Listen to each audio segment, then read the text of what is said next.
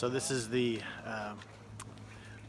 synagogue that is built in Capernaum. It's in Capernaum.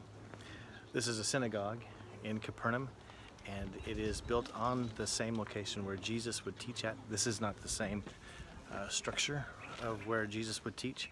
Let me see if I can show you kind of where that would be.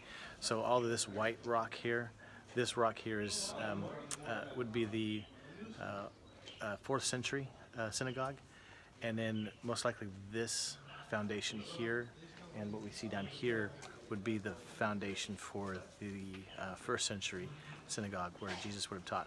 But the structure would be about the same. So right now what we're looking at behind me is the back of the synagogue, and right where those men are standing, somewhere in front of there, is going to be where Jesus, where the teacher would have sat and taught. Even as I'm looking here, I want to show you something. Didn't see this till just now. There are tucked in here small pieces of paper, and these are, looks like prayers. Here's one here, one right there.